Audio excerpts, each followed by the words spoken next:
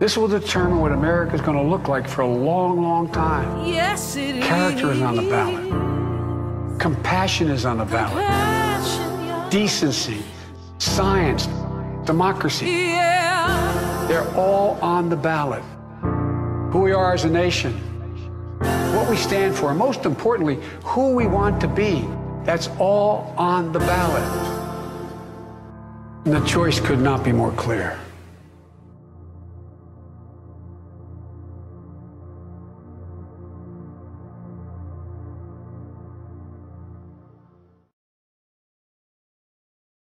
Good afternoon, and welcome to Washington Post Live's Race in America series. I'm Robin Givhan, and I'm pleased to welcome will.i.am. Will is a musician, philanthropist, a tech entrepreneur, and also, of course, the head of the iconic hip-hop group, the Black Eyed Peas.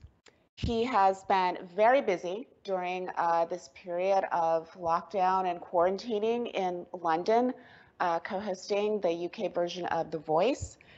He also has been deeply involved with his foundation, which supports 750 young people, making sure that they have access to food and education. And he also just released a video that celebrates unity and speaks to the importance of love and also voting. It's my pleasure to welcome will.i.am. Hello, Robin. Hi, how are you? I'm okay. Just trying to control my anxiety from, waiting for the outcome on Tuesday. But other than that, everyone has to breathe. Just breathe. Just breathe. yeah. And we'll start there. I'm wondering, when you decided to make this video, was it a little bit of just sort of working through some of that anxiety? What sparked the idea? I just didn't want to have regrets, like I wish I did something. I didn't want to, wake up one day wishing that I tried my hardest to inspire, tried my hardest to unite the divided, try my hardest to remind us, the simplicity of what is being asked, and that is to activate yourself and vote for a different version of what we have right now. I didn't want to wake up one day and say, dang, the past 4 years were tough, but damn, the last 9 months were freaking extreme. So many family members have lost loved ones. So many people have no jobs. So many people are facing eviction because they can't pay their bills because of the way we handled COVID, right? The compound effect. And yeah, we are all in this conundrum. We are all stuck in this ditch. And the person that's driving the vehicle doesn't want to take accountability. And then you have the folks that are supporting them for whatever reason their phone is telling them that he's doing a great job. My phone is telling me that he's not. But not just my phone, reality's telling me that he's not. We can't do stuff is telling me that he's not. People don't have jobs is telling me that he's not. So I'm looking at reality more so than the conflicted compromise device that's giving me and feeding me news, this isolated bubbleism that we all live in. But then there's reality, and the freedoms that have been compromised, our right to assemble because of COVID, people dying because of COVID. Like I said before, I repeat, people have lost their jobs and can't pay their bills because of COVID. And we are in the situation, the worst nation, we should be leading in how we've handled it. We shouldn't have the most cases and the most deaths. We should not have, the most folks laid off of work. That shouldn't be our tale. That shouldn't be, our stats as proud Americans, the leaders of the world. Like that shouldn't be what our claim, but that is reality. We've been hooping and hollering that, or our gates are the pearly gates, but now the whole world has closed their gates on us. And the only place that we can travel to is the place that we try to put up walls. Mexico is the only place we could go to.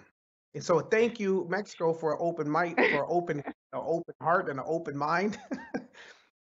One of the things that you have mentioned in earlier interviews is that as a young man, you really, you didn't feel that your vote really mattered, that it would have a significant impact. But clearly, that has changed, and this election has seemed to, early indicators suggest that younger people really are stepping up and voting. I'm curious what along the way sort of sparked that fire in you that made you say, yeah, my vote does matter and I really need to use it. Was there some precipitating event or some moment? Yeah, 2003, the Black Eyed Peas. Sorry, if I go back in 2001, September the 12th, Black Eyed Peas, we went on tour on that day, the day after September 11th. And I remember what the configuration was going to the airport, and my mom and my grandma, my whole entire family walked me to the gate. And then after 9/11, we had to nearly take off all our clothes and no one could go to the gate anymore. I saw, the precautions we took to keep our nation safe. And then we went to war with a nation, with the misinformation that they had weapons of mass destruction. And we attacked the wrong people. We retaliated against the wrong folks. And then when it was time to vote in 2004, I shot up. I voted. And I campaigned and we went on. It started when we were on the Grammys performing Words of Love, and something told me to say, make sure you vote. I remember that. I was like, I don't know what it was that told me to, after we played the Grammys, to say, go out and vote. And that was the fire that I had in my gut. And then from there, I've been activated. I don't remember voting in 1999 when Al Gore was running against Bush. I don't think I voted that year. Yeah. But I definitely voted in 2004. And I remember telling Carrie, hey, I want to make a song for you. And he says, yeah, Quincy Jones is going to do that. And I shrunk. I shrunk. And then in 2008, I was like, I'm not going to let myself get deflated. So I did it independently. I didn't ask the campaign. I just did Yes We Can to try to motivate and inspire. And in 2020, I'm like, and I campaigned in 2012, went on the campaign trail with Obama.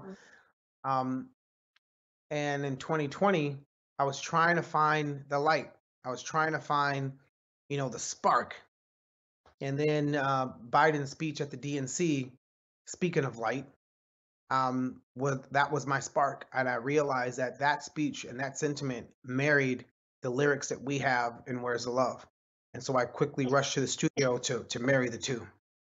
It's interesting because in that speech, Biden talks about Charlottesville and the images that he saw on the streets in Charlottesville and how that motivated him to decide to run. I'm wondering, when you think back on that moment, what was going through your mind? Was that an equally pivotal moment for you as well? I'm in the UK right now. Mhm. In the UK, they have peaceful protests. Well, at least they start off that way. And they go to Trafalgar Square and they have one day dedicated to one side, and then the next day they have another protest dedicated to the other side. And every once in a while, there's some tension, but they do a really good job with their protesting here in the UK. And then we had what we had in Charlottesville, what we saw. And the part that really hurt, I don't even want to give them power. It didn't hurt. What was concerning was the tiki torches. That part was like, wait a second. What type of symbology? What the hell is going on here? And it's one thing to protest and you have your posters, but the tiki torches, we know what that means symbolically. Like if this was a movie, we know what that means. And what specifically did that mean to you? What does that mean? What did those torches mean to you? It means what it always have meant is that my grandma experienced that. My grandmother's mom experienced that. The freedom fighters experienced that. Mhm. It's symbolic, and it's the desire to keep those that are oppressed smushed. It's the devaluing of community, a specific community, that community being ours, Black people, Latinos, immigrants, natives, indigenous. We know what that means. We know what white supremacist means. And we know the symbols that are associated with that. Hoods and torches and burning crosses. The only thing that was missing from that is the hoods and the burning crosses. But you know what that tiki torch means. It wasn't like, oh, because it's dark. It's 20. I'm sorry for cursing. Like, why'd you ink up some goddamn tiki torches? Why not flashlights? Why the tiki torches? Right. We know the symbology. Like, let's not pretend like we're not educated enough on the simplest of things, like tiki torches. So, and the folks that saw that knew what that meant. Message received. Right? It's like what a fire emoji means in a text. You know what that means. That's excitement. That's like, I like it. You know what the thumbs up means. We know what thumbs down means. And we know what tiki torches mean. How was it to experience that devastating moment in your country's history from a distance? Seeing it from outside of, your home. No, at that moment I was home. You were home. I was home when I saw that. And then the car that killed that young woman on the streets and just crashing through a crowd of people. And then the president saying there were peaceful people, good people on both sides, like doesn't even have the courage and the decency to condemn that hate. That's unfortunate. And in the song that you chose, I mean, it obviously, I mean, it speaks about love, but it also, is not purely a kind of warm and fuzzy love. It's love as a point of action and love as a form of activism. And you quote, I believe, Cornel West in the start, talking about love being sort of the justice, love and justice being related. I can't quite remember the exact wording. You probably certainly do. But is that the way that you sort of think of love, as not something that is at rest, but something that is really about action? Love is GPS. Love is coordinates. If I'm on my way to money, I need to be directed by love. Because if I'm not directed by love on my way to money, then I'm going to be inhumane to society and people. I'm going to hold money over people, profit over people, if I don't have love as a GPS. If I'm not governing with love first, then I'm going to allow, if government doesn't have love as a GPS, then,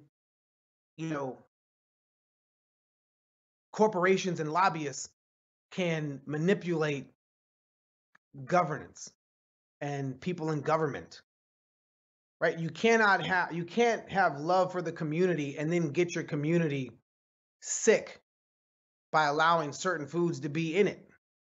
You cannot have love for the community and not have love as GPS to make sure that people in the community are educated and prepared to not only fill jobs, but create jobs. You cannot govern without love in your heart. You can't only think about Wall Street if you're not thinking about the neighborhood Main Street. You can't do that. And why do we allow our society to be led by folks that don't truly have love in their heart? And I know that sounds like kumbaya, and get along gang and warm and fuzzy, but it should be the guiding principles of folks that we have in office.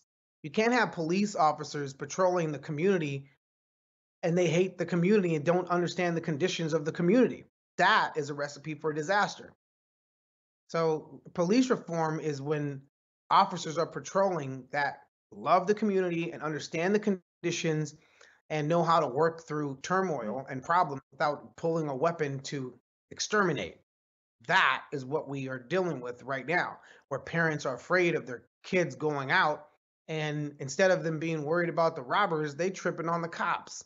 That's a hellish reality. And why? And what do people have? What do they do to deserve that configuration? It shouldn't be that way.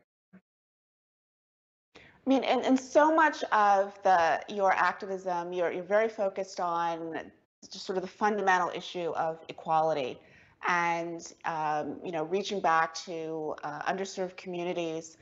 As you think about how where we are now, and then also moving forward, do you have an extra bit of hope or enthusiasm because of the president's presence of Kamala Harris on the Biden ticket? And then I also want to quickly ask you also about sort of science and engineering and all that good stuff. I could couple my answer in that. I could couple my enthusiasm on Biden and Harris, and I can exhale and not have to worry about leadership that's a narcissist that doesn't really care about the disenfranchised and the folks that are struggling. At the core, there's an illusion that he cares because it's like a couple of days away from election. We know that's a lie. Just like we knew that Mexico was going to pay for a wall was a lie. But that's what he had to say to his base to get elected. We can't afford that, because from 2024 to 2030, it's tough. If people have lost jobs now because of COVID, jobs are going to leave. It's inevitable. With the rate that technology is going, if you're a truck driver and a fleet of autonomous vehicles come, they ain't gonna be truck drivers. If you're an Uber driver and all the knowledge that Tesla cars and Mercedes cars and the electronic self-driving cars that we have now, the basic stuff that's teaching the car, you probably ain't gonna be an Uber driver 2026. So do you see this moment with the pandemic as being essentially transformative in terms of what economies will look like, what jobs will look like on the other side, which obviously, sort of leads into your emphasis on education in science and technology and engineering and the arts as well. It's inevitable that technology will, render certain jobs obsolete. But it's also inevitable that if you inspire, mentor, prepare, educate, and support the youth, they will create jobs that we couldn't even imagine right now. And that's the thing that we're not talking about as a nation. We're too divided to even be having that conversation. We're too distracted to have our kids focus. Kids can't even go to freaking school right now. There's kids that can't even learn at home because they don't got Wi-Fi. We can't even have those conversations because the way we've handled the pandemic. And if that's the way that we got here, then we need to back up out of this dead end and get the driver out of the driver's seat, because we know who's driving the car. And 2024, we can't afford homie in the seat right now to take us to 2024. That is going to be the worst thing America is going to have to pick itself up from come 2024 if we have another 4 years of this. You know what it's going to look like from 2020 to 2024? It's going to look like what March to now looks like, because he refuses to be led and to be led by scientists. He refuses to take the advice of our intelligence folks. And so why do we want to have a leader that is ignorant from getting professional assistance from folks that are dedicated in those positions? And where is he getting his information from? Do you have a game plan for yourself and for the things that you have been focused on that moves forward irregardless of who wins the election? For the past 11 years, I've had my school. I started off with 65 kids. And now I have 750 kids, and we keep growing. And I don't do it for, a photo op. I'm not doing it to for goody points. I'm doing it because that's where my passion and my heart's at. Whether people know about it or not, I still do it. And I'm proud of our kids that have dedicated themselves and advanced in computer science and robotics, and now going to schools like Brown and Dartmouth and Stanford for engineering and robotics.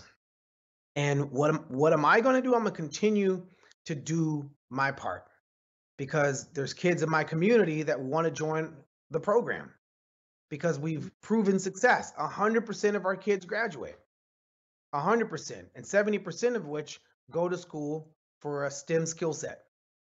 And, and it works.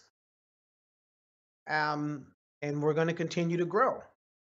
And that's why I'm passionate about preparing kids for tomorrow.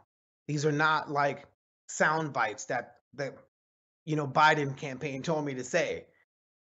I see who can help, our program scale. And it's Biden Harris. Right? Trump's famous. He knows celebrities. He knows, you would have thought he's like, hey, Will, I like what you're doing in your neighborhood. That didn't happen in the past 4 years that he's been president, right? Are you And he distressed when you see celebrities who do have these ideas about how they, would like to contribute to economic revival and so forth, aligning themselves with the president? What was that question again? I'm sorry. It was I'm wondering if you have concerns about those, people in the public eye, celebrities who have interests in improving economic conditions within Black and Brown communities, who have aligned themselves with the current president and do seem to have faith that he will stand behind what he's saying to them currently. people like Ice Cube, for example? Ice Cube is the only person that is trying to his contract with Black America. I understand what he's trying to do. And he's just trying to align himself with whoever's going to, execute the vision for the community. And I salute Ice Cube for that. My only problem with that is he's forgetting that he's a liar. He's forgetting that he's a used a car salesman. He's forgetting he's full of shit. And he's forgetting that everything that he said he's went back on. He's forgetting that he promised, um, his base in 2016 that he was going to build the wall. He's forgetting that he promised that he was going to have Mexico pay for that wall. He's forgetting that he's a lying bag of shit. But other than that, I support Ice Cube. I'm sorry, I don't know how to say it. Listen, I do music, and from that I was able to move my mom out the projects. And for that, I was able to start my foundation and go back to the projects. And for that, I have my kids, and I realize that I don't necessarily, and I pay my taxes, and I should pay my taxes because at some point in time in the past, my family was on welfare. And now that I can, I should, and I am, and I will continue to without having to bicker about paying taxes. If that's what I have to do that too. Okay, cool. Yeah. Well, thank the Lord that I still have success to be able to worry about that, because there's people that don't even have that luxury to worry about that. So I'm blessed, and if that's what I have to do, like somebody did in the past for us to have our comforts being on welfare, cool. That is my karma, and that is what I have to do, and I'm going to do that. And I'll do even more by having my school there. And that's awesome what Ice Cube's trying to do with the contract with Black America. Just don't fall for the trickery. Like, I look up to Ice Cube, I always have. But damn, bro, this dude can't be trusted. Well, we only have a couple of minutes, but I did want to ask you whether or not whether you feel like sort of the population that you've been really trying to speak to with your foundation, young Black and brown, particularly young men. Do you feel like the president is attracting their support? I mean, there's been some conversation about that, and I'm wondering if you feel like there's any sort of truth to that in your estimation. Most of the people that I see hop in the bandwagon is tax base. It's about money. It's about money. It's not about decency. It's not about preparation for tomorrow.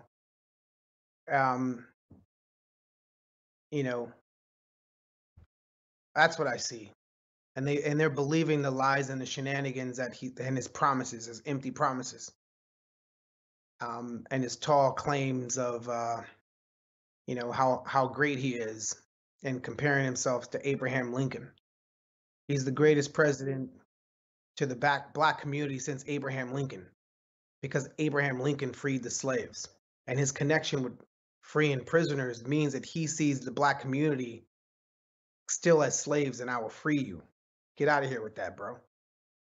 No. You have no clue how great the Black community is to compare yourself to Abraham Lincoln. It's a different Black community right now. You're not freeing us. What are you talking about? That's an insult. And so for people not to see the double speak in that, he's double speaking. But the last thing I would just ask you is whether or not you are feeling hopeful in this moment. I don't know if you've been talking to any Black women, sort of the big voters out there, and whether or not you're getting a sense of optimism and possibility from them. So here's where I'm super hopeful and super excited. Kamala Harris is step number 2 to the first step that Obama was able to crack the door open for the Black community, being the first Black president. And because of that, here comes Kamala Harris, the first, Black female vice president. That's like 1, 2. So from that, how we progress and how our community continues to rise up, I'm super hopeful.